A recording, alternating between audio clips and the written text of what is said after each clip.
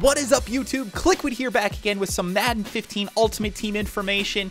And it is Saturday, guys, which means that there are new legends in Madden 15 Ultimate Team. And as you guys can see on your screen, the two items that they're adding to the game, Steve Young and Reggie White. Definitely two of the most sought after players. I would certainly say some of the better players that we've seen so far introduced into the game. So what I want to do is hop in and show you guys a couple of the attributes that these guys have. Now, this is according to the EA Sports website. I'm putting together this video before the items actually drop, but the video shouldn't be up until they drop. So hopefully you guys will actually have a chance to open these in packs today. And of course, I want to wish everybody good luck with doing that because these, like I said, are some awesome items. So let's take a look here. The very first item, Steve Young, 98 overall quarterback. Awesome. Yes, this is an awesome card, guys. This is one of the true dual threat quarterbacks that you're going to find in Madden 15 Ultimate Team. 90 speed out of a quarterback. Not many quarterbacks are higher than that. Of course, you've got like your RG3s. I think there's a throwback, Colin Kaepernick from Madden 25. There's a couple Cam Newtons. Then I think Terrell Pryor is tied with it at 90 speed. Maybe a Mike Vick. You know, not very many items, though, that have higher speed than this at the quarterback position. Oh, and then, of course, Antonio Brown, which was introduced the other day as well. The Antonio Brown out-of-position quarterback item. That one is a little bit faster than Steve Young. But the thing is that those items that I talked about there, almost all of them don't have anywhere near this good of passing attributes. So when you look at the things like the 97 throw accuracy short, the 94 throw accuracy medium, and the 93 throw accuracy deep, it is hard to beat that. Those are some awesome attributes. He is certainly going to be able to put the ball on the money. He also has 93 throw power. So he is definitely a great passing quarterback with the ability to take off and run. So I am definitely in love with this card. You definitely can't run with your quarterbacks as much in Madden 15 as you could in Madden 25, but still, this is certainly one of the absolute best quarterback cards that we are going to see all year, in my opinion, and it's certainly one of the best ones that they have put out so far. One other attribute, too, that I wanted to point out, his 90 elusiveness. The only item that has higher than that at quarterback out of the elusiveness attribute is the Antonio Brown. So unless you're looking at that, which, again, doesn't really have great throwing stats, you're looking at certainly one of the better running quarterbacks that you're going to see in Madden 15 Ultimate Team. And then, man, he's still got those awesome throwing attributes as well. So, yeah. Go out there and try and find this thing, guys. This is going to be one of the better quarterback items. I have a feeling it's going to go for quite a bit of coinage. The only problem with Steve Young, as it always has been in Madden, he's a lefty.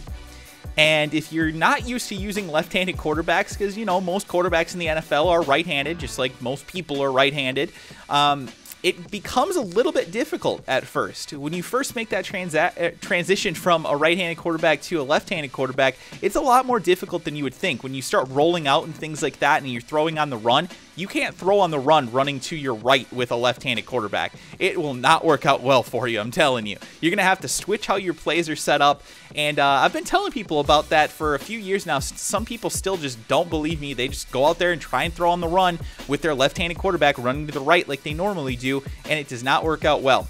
A lot of times you get that weird animation where it's almost like they turn around, and that is not good because that usually means the pass is going to be horribly thrown.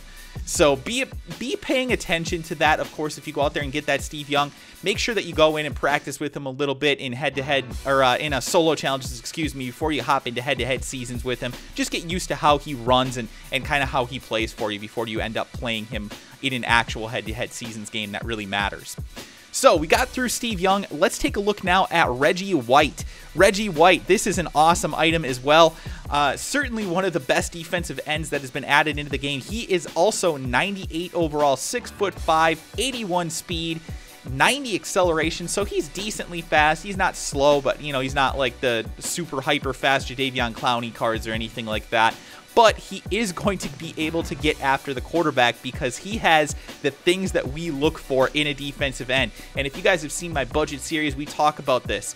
The three most important attributes to me out of a defensive end when you're trying to find somebody to get after the quarterback or to stop the run even: strength, block shedding, and power move. And the reason for that is because, of course, strength is going to matter because you're going to go up against your opposing player's strength and that attribute versus the other attribute. They kind of go head to head. And then block shedding and finesse move or power move. So the reason I say finesse move or power move is because it doesn't really matter which one that your player is better at, as far as I can tell anyway. I haven't been able to determine that either finesse move or power move is better, but I will tell you this. When you do a power move or a finesse move, it's basically an animation that triggers. And the better that your item is at that, the better that they're going to do against the opposing player's pass block or run block attribute, depending on the play that they decide to run. So the higher that is, the better it's going to be, the quicker they're going to be able to get off their block, along with the block shed and the strength. And this item is awesome at all three of those. 99 for power move. Guys, that is the highest in the game. No defensive end has a higher power move, and then you add on that 95 block shed and 95 strength. You have one of the most dominant defensive ends that is going to be in this game. There really aren't many attributes that they could do to make it better, unless they start throwing in the 105 overall attributes like they did in Madden 25, which I'm still hoping that they don't do, but based off the fact that this is a 98 overall item and we're only in December, I have a feeling that we're going to see some items that go up over that 100 point threshold at some point. So anyway, guys, that is going to do it for this quick review of the items that are going into the game today. Again, good luck to everybody. I hope that you guys are able to pull these items. If you do pull either of them, please let me know in the comment section below. And in advance, I want to congratulate you for it, because you probably made a ton of coins, or if you end up keeping them, you are going to get an awesome item. So congratulations on that. Thank you guys for watching the video. Hope you enjoyed it. Hope you learned something. If you did, be sure to hit that like button. And of course, if you're new to the channel, also be sure to press the subscribe button so that you know when I put out a new video. Thank you guys again, and I will talk to you beautiful bitches again soon.